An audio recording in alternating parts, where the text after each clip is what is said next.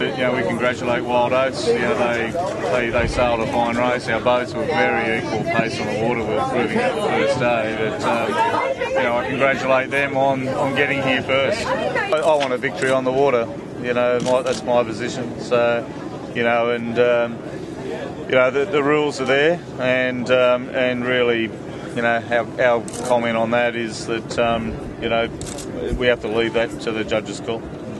Yeah, the boat was fantastic. Yeah, this boat's quick enough to win this race, for sure. Okay. For sure, and she's still got a bit more left in her. Also quite frustrated that we're second on the water this year, so, you know, we've got more in this boat, we've got more in this team, so we'll be back again and again until we finally crack it. Well, we sailed a seamanship race. You know, we're a new team, and we sailed a race to keep the boat together.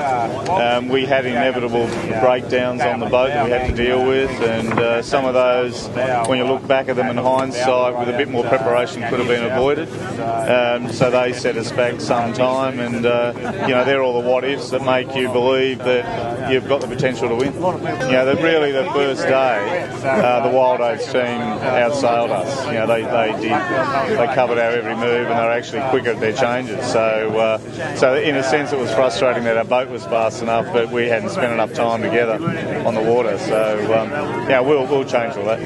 The most we saw was just the high 40s, 45, 46 knots of breeze. Yeah, so yeah, that was fresh enough. It's fresh enough on a Maxi that's going upwind at 13 knots. In hindsight, we should have done more work with our weather routing. You know, that's in hindsight. Our first afternoon, we thought it was going to go to the right-hand side of the course much more quickly than it proved to be, and that let us down. So I could hear the champagne. So might grab one of those. Cheers.